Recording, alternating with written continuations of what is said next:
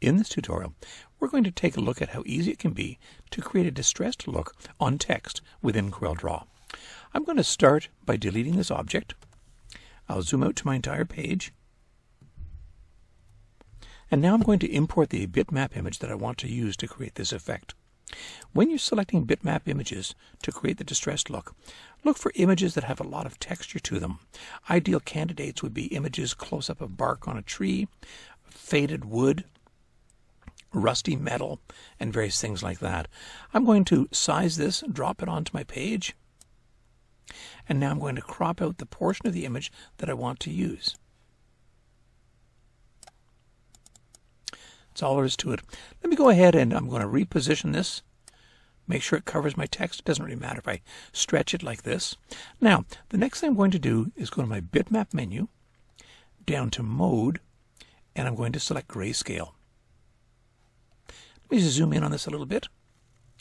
Now, from the Effects menu, down to Adjust, I'm going to select Tone Curve. By adjusting the tone curve on this, I can control the levels of grays in this image. I'm going to bump this up a little bit. That's going to make my whites a little bit whiter. I want my blacks a little bit more intense.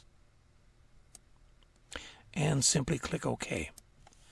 Now the next thing I need to do with this object is convert it to a black and white image. A black and white image is a 1-bit image. That bit is either black or white, and we have the ability in CorelDRAW to toggle those colors and change them. So from my bitmap menu, I'm going to go down to Mode, and I'm going to select black and white. Here I want to make sure that I select line art. And I also have the ability of adjusting the threshold on this. You play around with that, you get more or less of an effect on it. Let me bump that up a little bit more.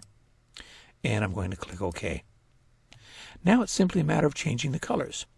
If I left click on the X, it's going to remove the fill from the object. If I right click on the X, it's going to remove the outline from the object, as it were. So for here, what I want to do is I want to left click on the X. The color I want to select for my right click would be the color of the shirt itself. An easy way to do that is double click in my status bar on the outline color.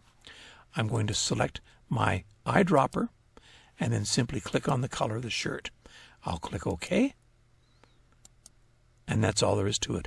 Very easy to create the distressed look in CorelDRAW with simply adding a bitmap over top of it. And there you have it. Thanks for watching.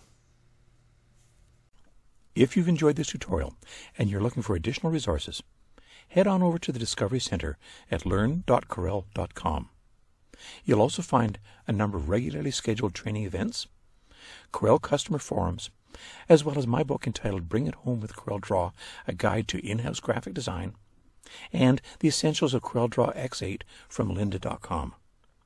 Thanks for watching.